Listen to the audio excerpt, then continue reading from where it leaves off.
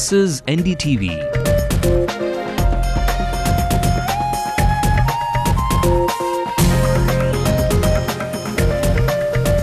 And you're watching Ndtv-Hindu.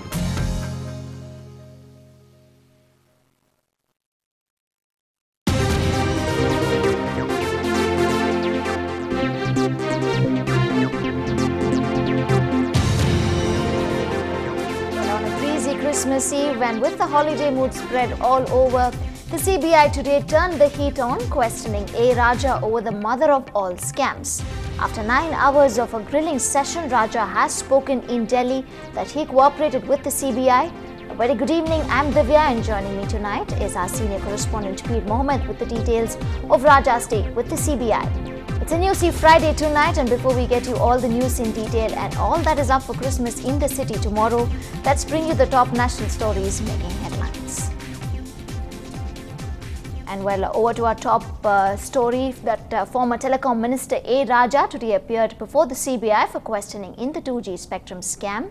And the news coming in now, Raja has spoken after 9 hours of CBI raid, saying he has cooperated with the CBI. Raja was summoned under the Criminal Procedure Code, and he is likely to have been questioned at length on his connections with the corporate lobbyist Neera Radia, the former tribe boss Pradeep Baijal, and the circumstances leading to the spectrum allocation. Raja had earlier said he will cooperate with the investigating agency, and sources say he is unlikely to be arrested at the moment. And while with the AIADMK-led opposition in the state gearing up to capitalize on the 2G spectrum scam in the coming up to the assembly polls, the ruling DMK is on a damage control mode. Senior leaders including T.R. Balu, the State Law Minister Durai Murugan, and Union Minister Jagat Ratchagan will address public meetings across the state on what they call the truth about spectrum. DMK leaders say they would explain how Raja's policy in spectrum allotment has drastically brought down mobile phone tariffs, and in these meetings they would also counter Jayalalitha's offensive by raising corruption charges against the chief of the opposition.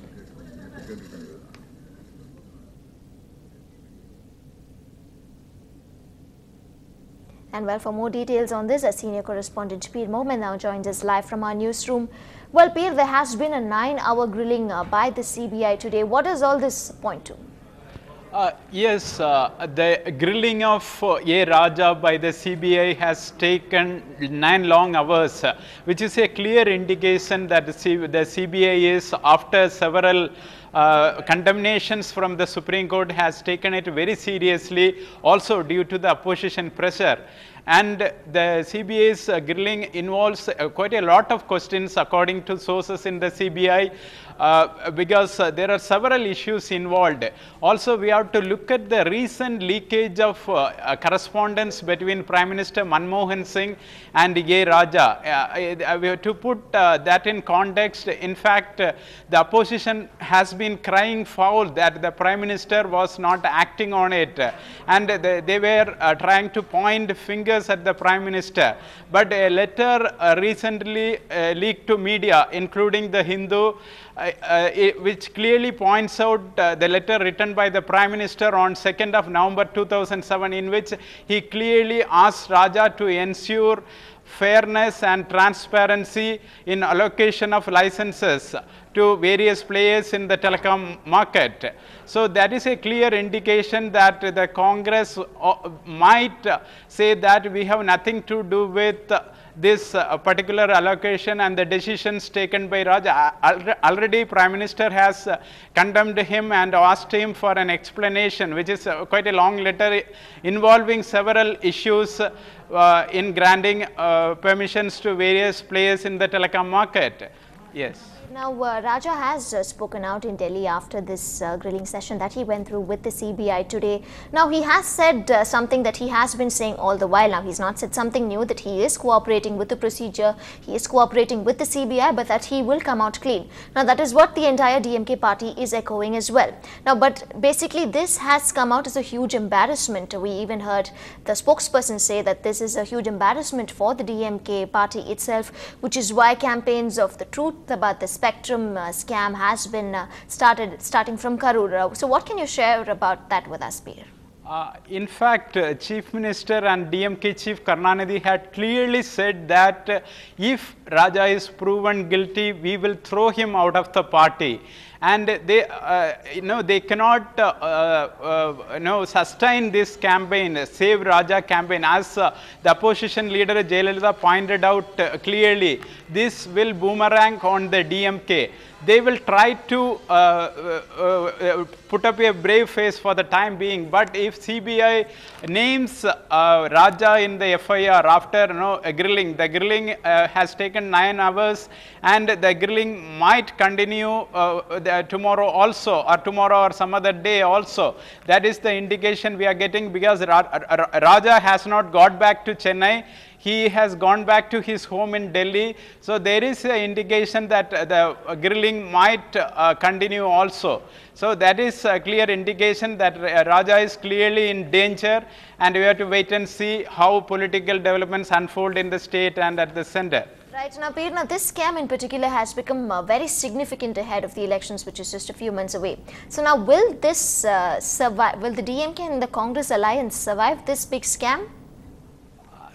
That we have to wait and see. If the DMK is willing to distance Raja and suspend him from the party, just in case he is charge sheeted or a FIR is naming him, then the Congress DMK relationship might survive. If the DMK is still putting up a brave face and tries to defend Raja, then things might not be that easy in the political scenario. Right, Pete. Thanks very much indeed for joining us with all those details. Well, moving on now, yesterday she cut a Christmas cake in Kanyakumari, and today she gave a spirited speech on the Marina. AIADMK Supremo Jayalalitha is already in election mode months ahead of the assembly elections. Her fiery speech on MGR's Memorial Day, which was literally a traffic stopper, was cheered lustily by her party workers. Her show of strength in Chennai is aimed at rattling the ruling DMK further, says our senior correspondent Peer Mohammed. Clearly, Jayalalitha wanted the message delivered that she was on a comeback trail. After the AIADMK rallies in Coimbatore, Tiruchi and Madurai, the one in Chennai was high voltage public speak. Firing her salvos at the DMK, she claimed to be lily white, while the DMK was tainted with corruption. என் மீது புனையப்பட்ட 12 வழக்குகளில் நான் நிரபராதி என நீதிமன்றம் தீர்ப்பு வழங்கி உள்ளது.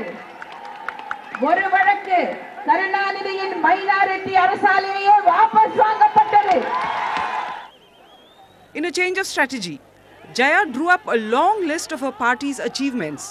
Clearly, this is aimed at rebutting the rival DMK's new positive campaign listing its achievements over the last 4.5 years.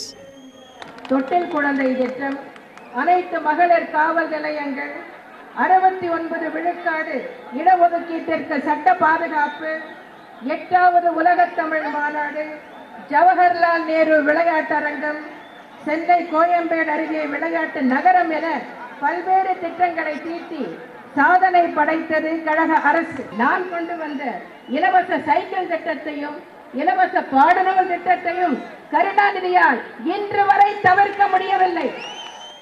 In fact, Jayalalitha seems to have prepared long and well for the forthcoming elections.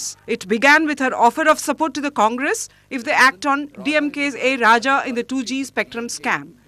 In rally after rally, she has set out to boost the morale of the party. Whether her strategy pays off will be known in a few months.